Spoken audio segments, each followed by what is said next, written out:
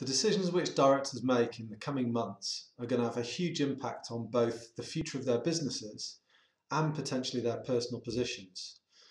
Two major areas for directors to consider are remuneration and personal liability.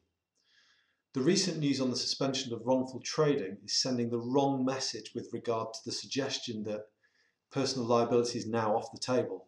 That's not the case, and it would be easy to explain why in the context of director pay.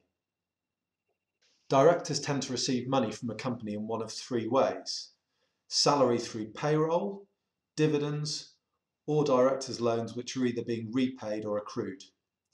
It's not uncommon to see a combination of these methods in a director's annual drawings, but if the company subsequently enters an insolvency process, these alternative ways of drawing money are treated very differently.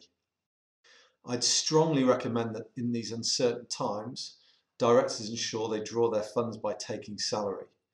As long as directors are acting reasonably and continuing to trade, then they're absolutely entitled to be paid a market salary for their role. The use of dividends in uncertain times is much more risky, and there are various pitfalls. Firstly, the company must have sufficient distributable profits to make a dividend. Some companies draw dividends in anticipation of future profits, but if it subsequently turns out there wasn't sufficient profit available to declare dividends, then the payments can be clawed back in an insolvency process by an administrator or liquidator. Also, if the declaration of the dividend leaves the company cash flow insolvent, or dividends continue to be paid whilst the company is insolvent, then those payments may be clawed back as well. Finally, it's really important to ensure that where dividends are declared, they're done properly. Directors should be taking advice from their accountants and solicitors to ensure the paperwork's in order. My advice would be that where there's any doubt whatsoever about insolvency or the future viability of the business, directors shouldn't rely on directors' loans for their income.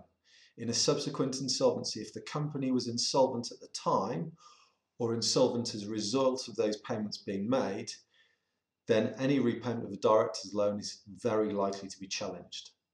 The modes of challenge can differ, but here are a couple of examples of how directors may be personally liable.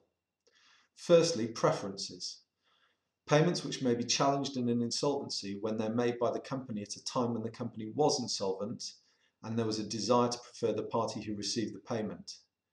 It would be very difficult to argue that the repayment of directors' loans was not a preferential payment where other creditors are left out of pocket. Secondly, misfeasance. This is a catch-all clause in an insolvency process and enables a director to be pursued personally for breaching their fiduciary duty to the company and causing loss. It's used regularly where directors have made decisions which weren't in the best interest of the company or of the creditors at a time when the company was insolvent.